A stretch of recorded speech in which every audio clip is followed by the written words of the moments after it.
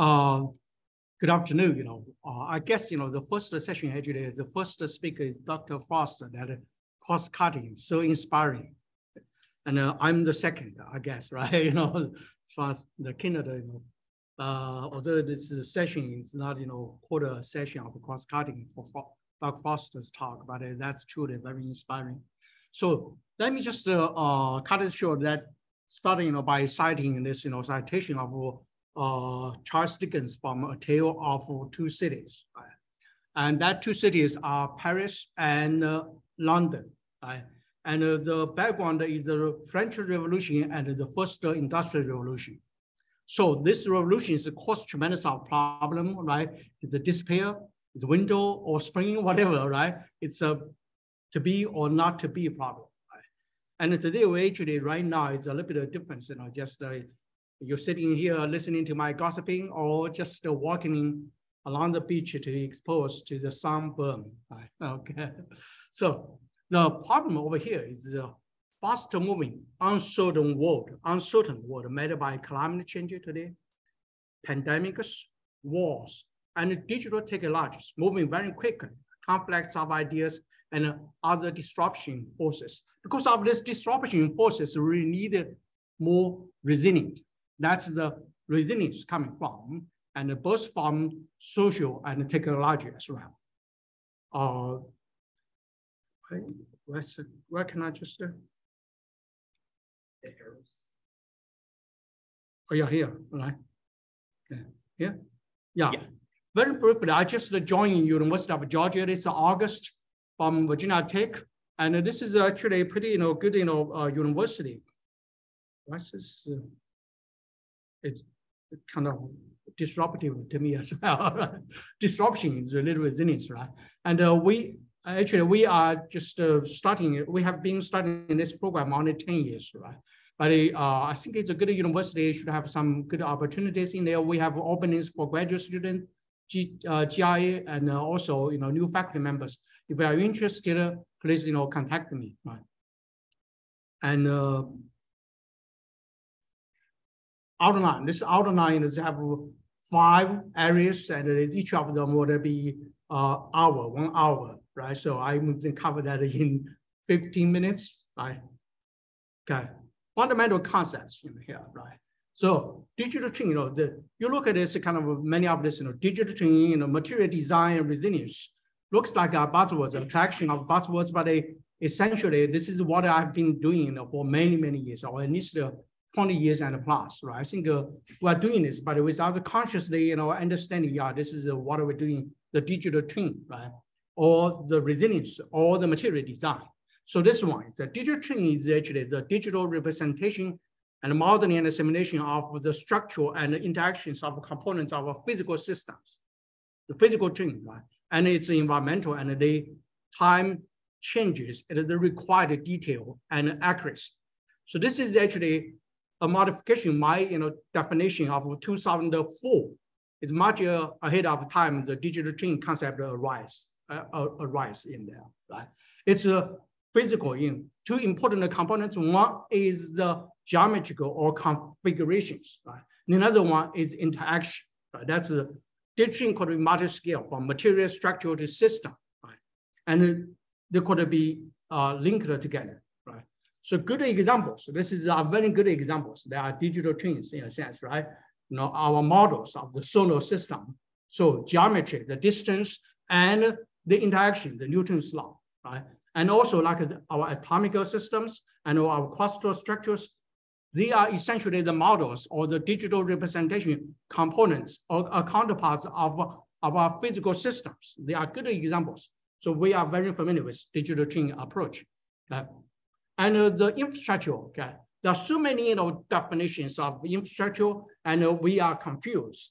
After so many years of study, this is the definition that I come up with. I think infrastructure is a human-created physical entities and socioeconomic systems that support the sustainable functionality of human beings and human society. I think this is concise and then to the point. That's what very proud of. I think, of course, you're going to criticize on me. And when we talk about this, we have various problems, resilience, safety, health, community and prevention, warning, evacuation, and so on and so forth, right? And even today, our colleagues could incorporate this so-called natural infrastructure, right? Including the mountains and so on and so forth as well. Right? Concept of resilience. Resilience actually, is a psychological quality, right? That allows some people, that's starting from this, psychology study is about the people, right? Ourselves. So I told my students, I said, anytime when you are not clear about resilience, talk about yourself, think about yourself, right? How you can change it, how you can adapt to it. That's what you're going to do for the resilience, right? So this is the concept coming from yourself, right?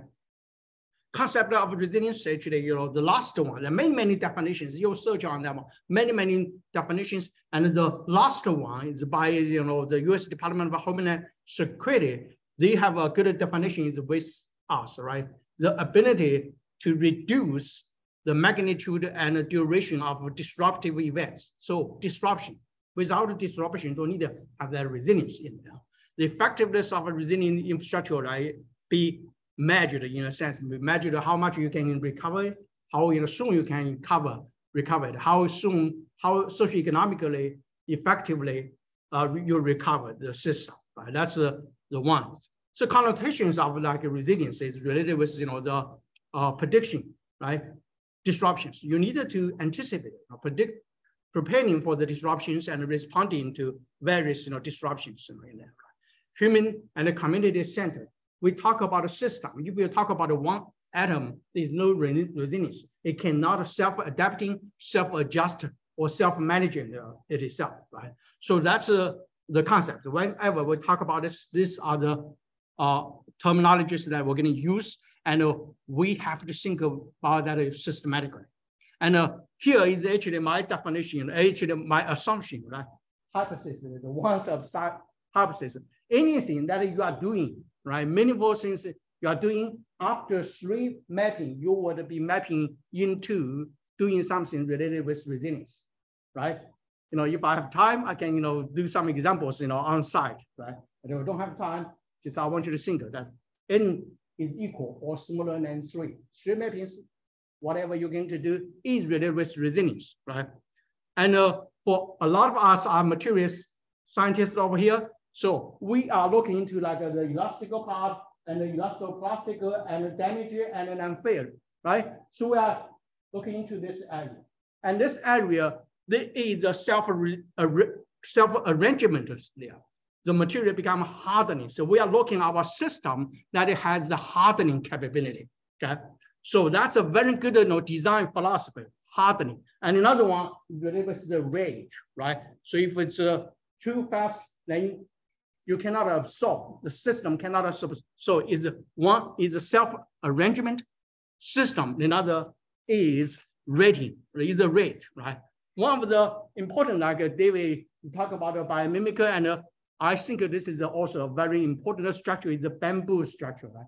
Bamboo structure, you see, this is a manhood. Along manhood, you have many bamboo shoots in there. If you cut this one, cut it here, the bamboo is still surviving. The trees cannot, right? So that's a very good system that we really can mimic or can learn from them for design our infrastructure system.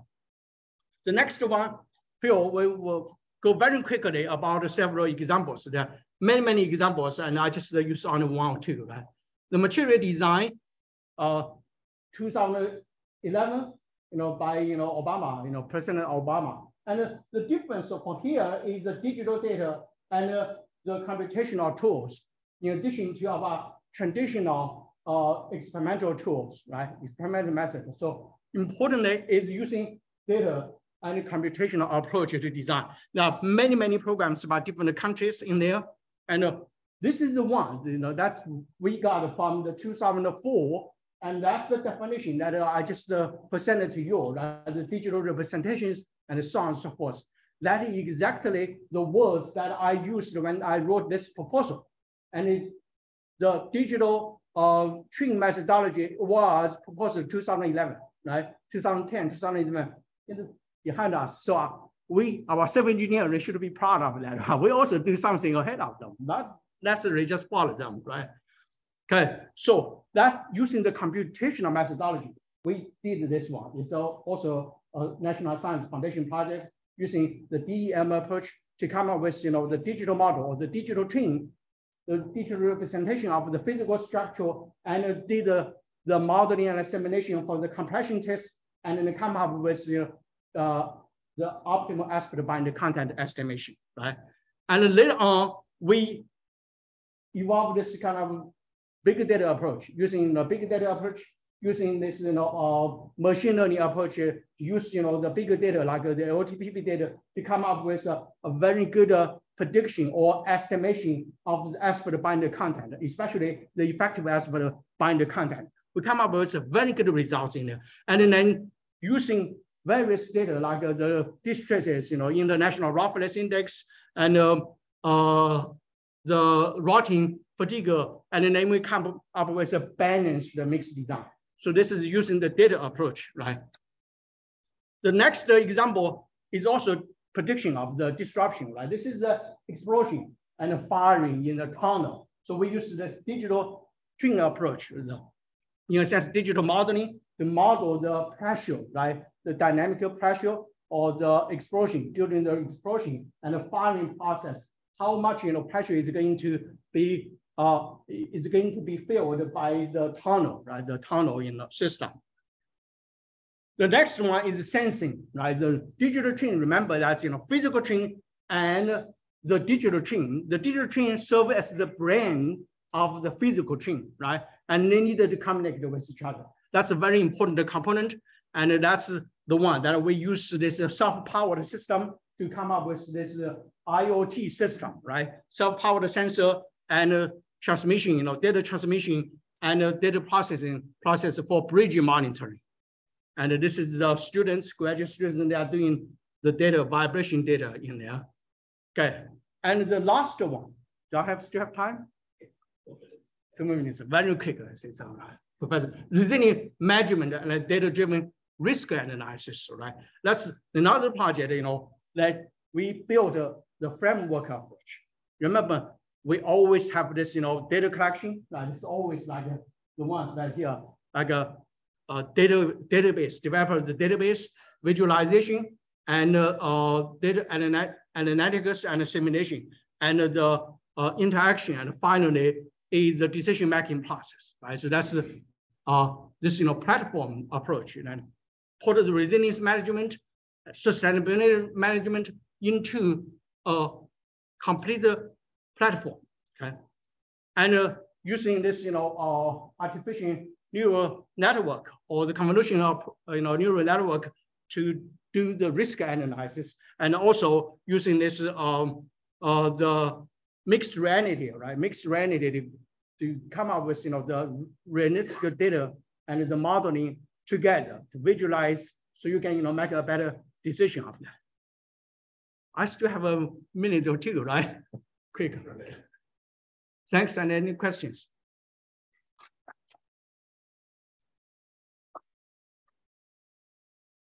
Yeah, we have time for a question or two for Mr. Wang. Any questions? So I have one question. Yeah, thank you. Wang. This really nice presentation, a lot of interesting work. I think I saw like in my undergraduate research thank you. Yeah, project there, so that was great. Yeah.